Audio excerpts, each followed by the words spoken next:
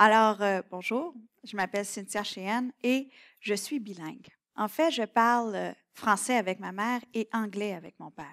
C'est comme ça. Ça a toujours été comme ça pour moi. Quand j'étais petite, je pensais que tous les mamans parlaient français et tous les papas parlaient anglais. Ça a été un grand choc quand j'ai appris que ce n'était pas le cas. Alors, comme je vous dis, c'est moi. Aujourd'hui, je parle anglais avec mes enfants, mais c'est parce que j'ai marié un francophone. Si j'avais marié un anglophone, je parlerais français avec mes enfants parce que pour moi, c'est très important de leur transmettre cet héritage bilingue. Donc, comme je vous dis, moi, je vis très bien avec ça, mais de temps en temps, je vais rencontrer quelqu'un qui va me poser la question, vous, là, vous êtes anglophone ou vous êtes francophone? Et là, je dis, je suis bilingue. Mais il y a des gens pour qui ça ne marche pas, ça. Ils vont dire, oui, mais pour de vrai, là, pour de vrai, vous êtes vraiment là, anglophone ou francophone? Et devant cette insistance de dire, il faut choisir, vous ne pouvez pas être les deux, je me suis questionnée sur, c'est quoi l'identité? Et pourquoi est-ce qu'il faut choisir et comment et pourquoi des fois, quand on s'identifie à quelque chose, il faut nécessairement renoncer à son opposé? Pourtant, nous sommes tous des amalgames de différentes catégories, de différentes identités. On est multifacettes. Par exemple, moi, je suis une femme, je suis enseignante, je suis une épouse, je suis jeune. Je suis jeune, tant que je n'aurai pas 40 ans, je suis jeune. Je suis une mère, je suis une traductrice, une conductrice, une propriétaire, une cinéphile, j'aime le magasinage, je travaille à l'université, j'ai une dent sucrée, je suis une grande fan de Hello Kitty. Alors, toutes ces identités que vivent très bien en parallèle un à côté de l'autre. Nous utilisons tous une multitude d'identités pour nous identifier, d'étiquettes pour nous identifier, mais aussi pour reconnaître des gens qui ont les mêmes intérêts que nous. Et on n'a pas vraiment de problème avec ça, mais il existe certaines identités qui se définissent principalement en opposition à leur contraire. Repensez quand vous aviez 6 ans, qu'est-ce que c'est que d'être un garçon? À 6 ans, être un garçon, c'est ne pas être une fille.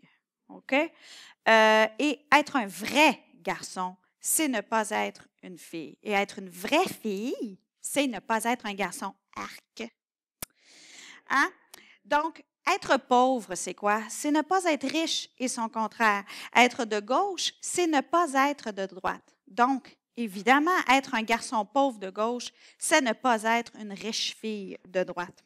Les exemples de groupes qui s'opposent sont nombreux. Pensez aux chrétiens et aux juifs, ou aux chrétiens et aux musulmans, ou aux juifs et aux musulmans un peu. Mais c'est ironique parce que ces trois religions-là vénèrent le même Dieu, le Dieu d'Abraham, d'Isaac et de Jacob. C'est le même Dieu. Pourtant, c'est sur les prophètes qu'ils ne s'entendent pas. Et ils mettent une énorme différence à se distinguer du nous et du eux. Les Québécois, être québécois, c'est ne pas être ontarien ou ne pas être canadien. Combien d'études produisons-nous par année pour montrer la distinction des Québécois par rapport au reste du Canada? Être capitaliste, c'est réfuter les argumentaires des altermondialistes. Cette ligne que l'on trace pour exclure l'autre a même des conséquences physiologiques. Dans un groupe, on pourrait... quand un membre de notre groupe se blesse, on sent de l'empathie pour ce membre-là. Et quand un membre du groupe adverse éprouve des problèmes, on est heureux pour ses malheurs. L'illustration parfaite de ce phénomène se retrouve dans le sport. Hein? Quand un membre du Canadien se blesse, c'est tout le Québec qui a mal, sauf les anciens fans des Nordiques, mais ça, c'est une autre histoire. OK? Quand les Bruins de Boston ou les Maple Leafs de Toronto perdent, on est heureux. On est heureux du malheur de l'opposé. Cette séparation du nous et du eux remonte au temps où l'homme était regroupé en tribus, où la survie même de l'espèce dépendait de notre capacité à se défendre, mais aussi à repousser l'ennemi. Parce qu'on le sait, diviser entre nous et eux, ça mobilise, ça permet de présenter un front uni et ça protège les éléments plus vulnérables à l'intérieur du groupe. Et s'il y a dissidence, on peut menacer d'expulsion. Et on dit, ceux qui ne sont pas avec nous sont contre nous. Avez-vous déjà entendu ça quelque part? Bien qu'on n'a plus de tribus maintenant, on utilise encore cet argumentaire-là beaucoup dans le discours politique. De définir le nous ce que l'on est, en opposition au eux, ce que l'on n'est pas, peut peut-être avoir des bienfaits, mais il a aussi des conséquences très néfastes. Entre autres, c'est parce qu'il est basé sur la prémisse que le nous, c'est bien, mais que le eux, c'est mal. Et c'est ce qui mène directement à la guerre. En effet, la guerre ne peut avoir lieu que dans un contexte de nous et de eux. On ne peut pas tuer des milliers de gens sans préalablement avoir placé ces gens-là dans une catégorie distincte de nous et d'un ennemi à abattre. Le problème, c'est que ces distinctions-là sont complètement arbitraires. Pendant plus de 1500 ans, les médecins ont catégorisé les gens comme étant